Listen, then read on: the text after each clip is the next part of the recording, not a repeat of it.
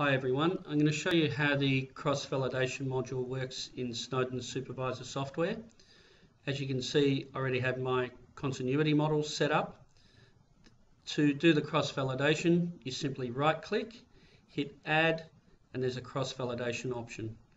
The cross-validation comes in under your varigrams because it uses the varigrams to do calculations. As you can see, we have a scatter plot set up and a histogram. Cross-validation works is it removes each sample in turn and does a point estimate at that location using the varigrams and the ordinary Kriging equations. It then compares the true sample input grade with the estimated grade. Before you run your cross-validation, you need to choose what parameters you're going to use for your point estimate. This is done on the right-hand side under the cross-validation tab. At the top, we have search angles. The default angles here are the angles that you've chosen under your variography. If you don't want to use the angles that you've chosen for your variography, you can simply tick off this box and type in whatever angles you would like to use. If you do want to use the angles that you've used in your variography, just simply tick that box on. It's the same with the search range. It will automatically pick up the ranges that you've set in your variography.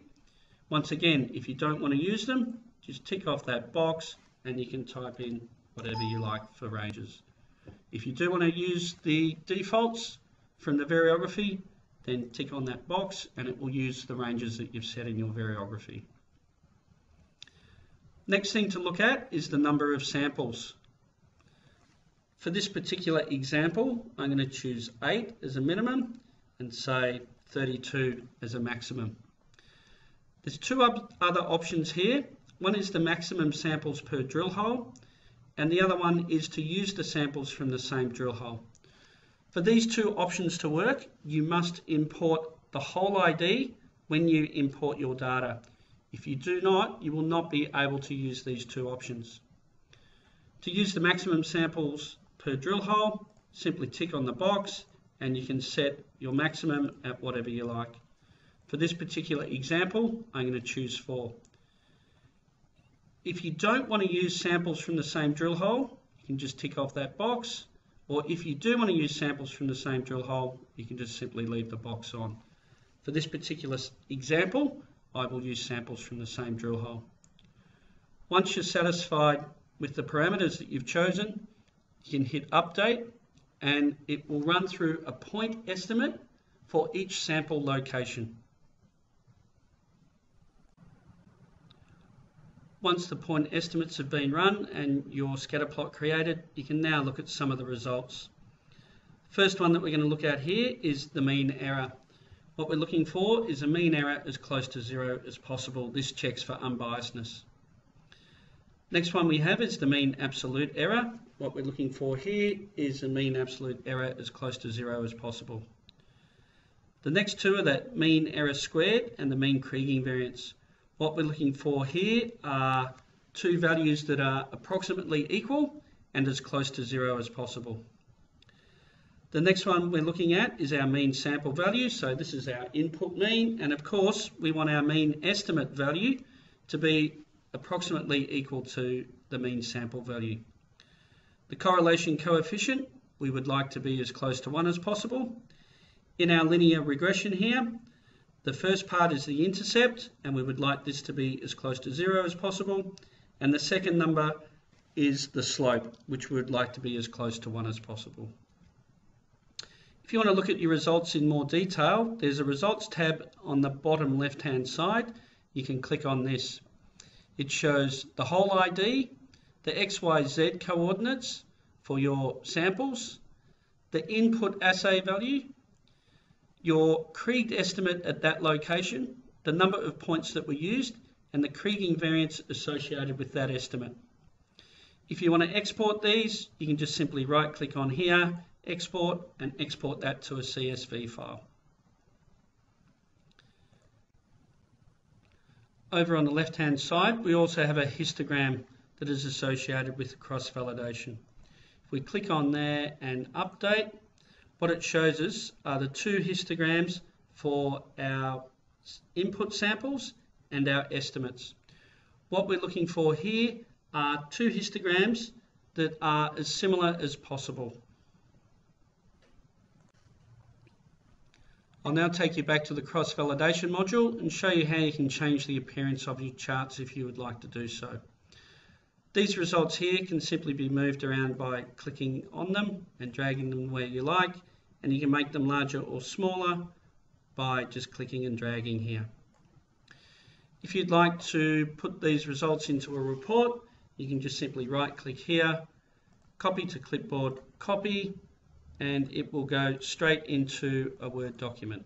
Paste. There's a tab at the top right here, the Draw tab. There's a few options here that we can use. We can plot Krieg versus sample or sample versus Krieg. If you would like to change colours, you can do that here. So we might pick a yellow. Same with regression lines and the 1-1 line. You can also have the option of turning those on or off.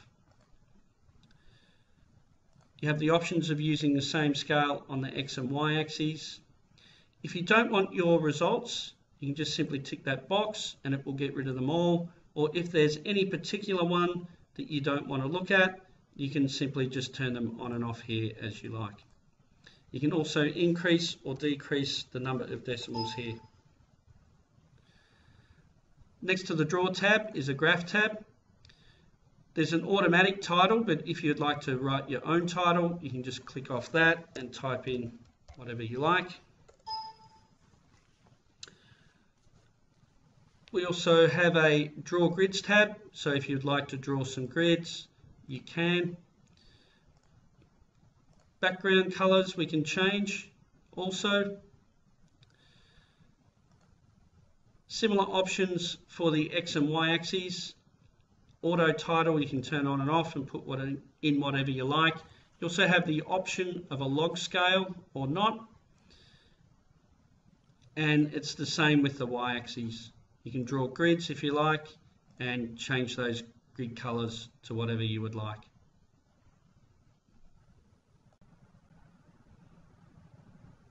I'll take you back to the histogram tab again, where you can also change the appearance if you choose.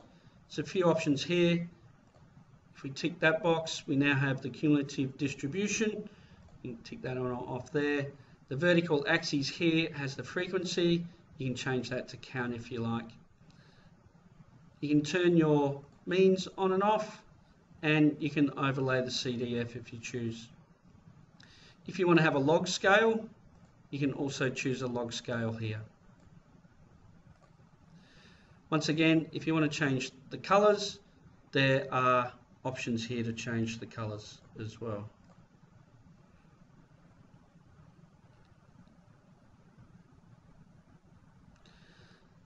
Also at the top right hand side there are tabs for the graph, the X and the Y axes. They are the same as before.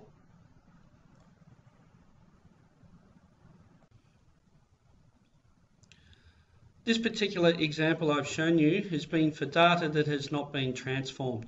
So what happens if we do, say for example, a normal score transform or an indicator transform? I have another variogram that I've set up here for another data set that has had a normal score transform completed.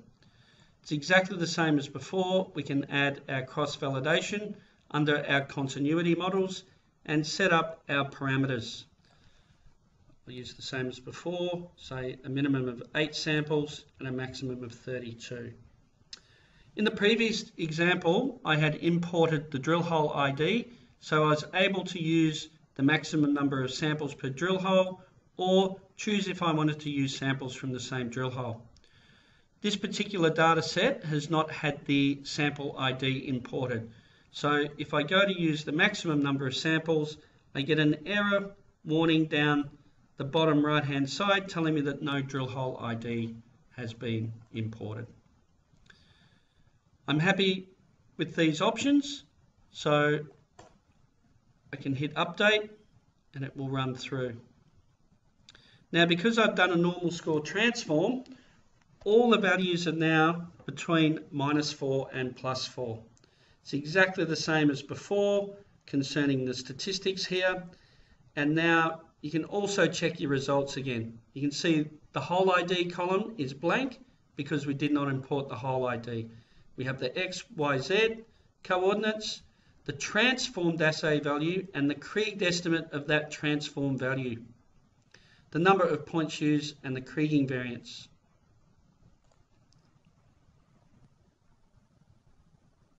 It's the same with the histogram. We can check our histograms and the distributions for each of them. Because it's a normal score transform, it has a mean of 0 and a standard deviation of 1.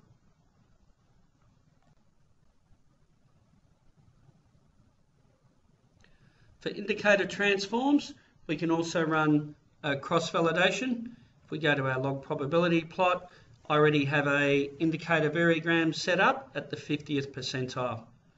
Once again, under continuity models, right-click Add, cross-validation. Set our parameters, same as before, and update.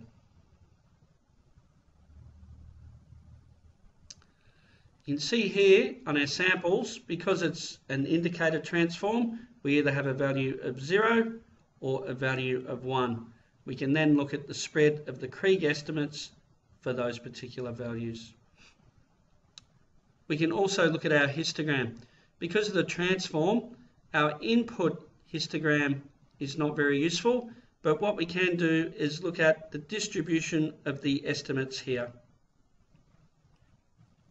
Thanks for watching Snowden's presentation on cross-validation. Please contact Snowden for further details.